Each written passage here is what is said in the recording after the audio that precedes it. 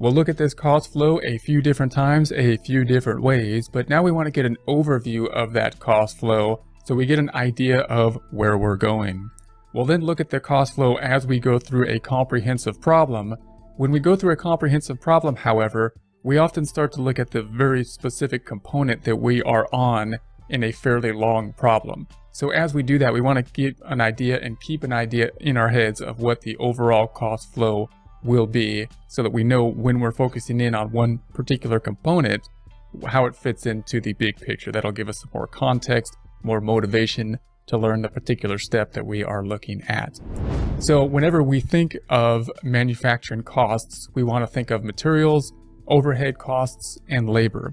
And just about any inventory that we think of, not just in terms of if we are the manufacturer, they include these items in it.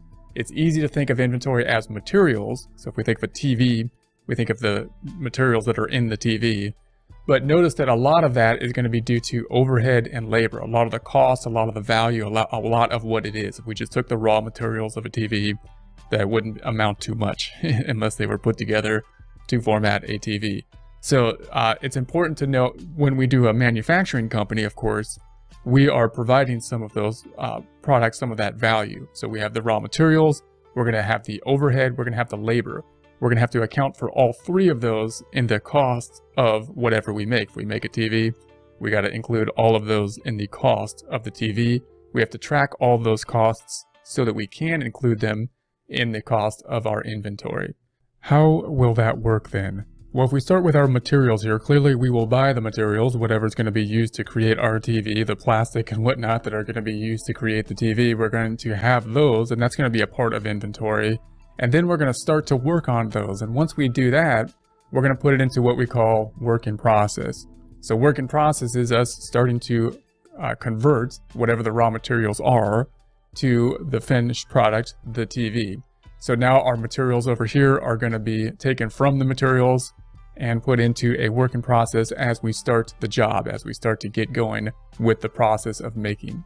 Now we want to keep in mind that this work in process, this is going to be an account called work in process. And when we're thinking about a job cost system, we're not going to be able to apply anything to this work in process unless we can assign it to a job. So if it's within work in process, we need to have it be supported by a job. And that's going to be similar to if we had, say, an accounts receivable account.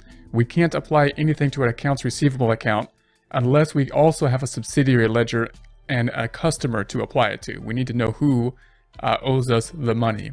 But when we go to a job cost system for work in process, it's similar. If I put this materials from the materials to the work in process account, I need to know which job that we're working on.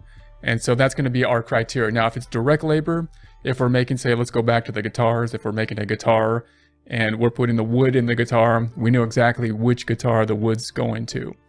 On the other hand, if we're talking about some of these materials that we don't know exactly which guitar it's going to, things like glue, things like small components that are going to be included in the guitar, it's not worth us to track exactly which guitar they go to. We're not going to get a requisition form and say, I need this specific amount of glue to put together this guitar. It would be not cost effective to do so. So what we'll do is we'll take some of this material and we'll put it into overhead. We can't put it up here yet. We can't put it into the work in process account because we can't assign it to a particular job, and nothing goes over here until we can assign it to a particular job. This overhead is also going to include any other type of overhead that we have.